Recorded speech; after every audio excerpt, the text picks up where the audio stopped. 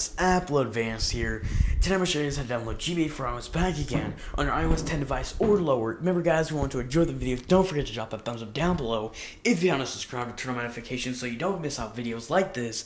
Go on to it right now, and let's begin with today's tutorial. Now first off, you guys know I just made another video on GBA4IOS 2 days ago, and sadly it was revoked.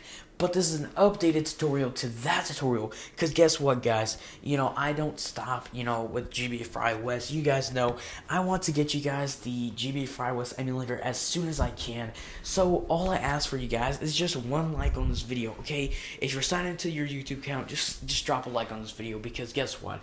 I put a lot of work into actually researching and finding these videos, but now lately I don't actually edit my videos and stuff like that, which does make it a lot easier on me, but at the same time, I sort of do miss editing.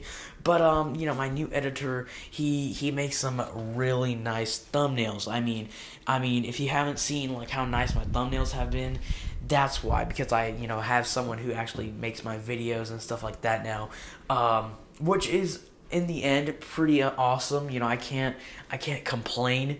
But he's always also, my editors also helping me trying to find these methods, because he's always hyped, and I'm really hyped right now because I found you guys another method. So that's all I'll ask you guys is just, if you're signed into your YouTube account, just drop a like on this video, because every like counts in the end. It makes me just want to make another video on GBA4IOS or any method that you guys really want to see.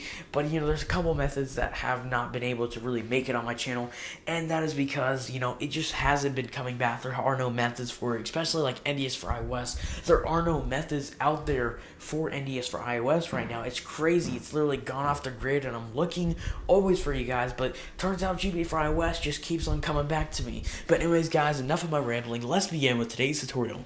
So head over to the link in the description below, and I'll take you to the site right here.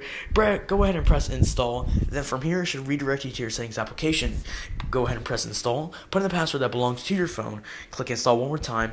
Then it'll say installing profile, and once you actually do that, it'll redirect you to Safari, and then it'll redirect you back to settings application. And you want to do the same process again. Download it one more time. Okay, press install, and then click it done. Now once you go back to your home screen, Zestia should be installed, so go ahead and click on that, and it'll say configuring. Let it load up how it is, and at the top it'll say home and packages. Go ahead and click on packages, go to all applications. From here you want to scroll down so you can find GBA4IOS. Go ahead and tap here to install, and once you actually click tap here to install, it'll create a prompt asking you, would you like to install GBA4IOS? Go ahead and press install. And yeah, so if you are tuned into my channel and you have my notifications turned on, you'll already know that I just made a video on this, and basically 2 days ago. And so you're like, why are you making another video on this? Well, because I don't know if I explained this in the beginning of the video. It was revoked, and now it's back again with a different certificate. So it's pretty amazing, this app. That's why I keep recommend you guys to keep this app on your phone, because once and time again, it's showing us that GBA4IOS is not going down so easy with this app. It's pretty awesome.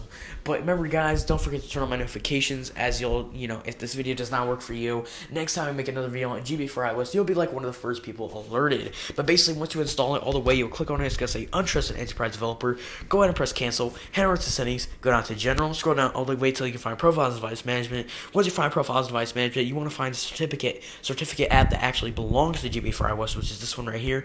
Go to press trust, go to press trust one more time, and there you go. You have access to GBA4IOS back again on our iOS 10 device or lower. Remember guys, don't forget to subscribe, don't forget to drop a thumbs up on this video. This has been Untitled Advanced, and see you guys.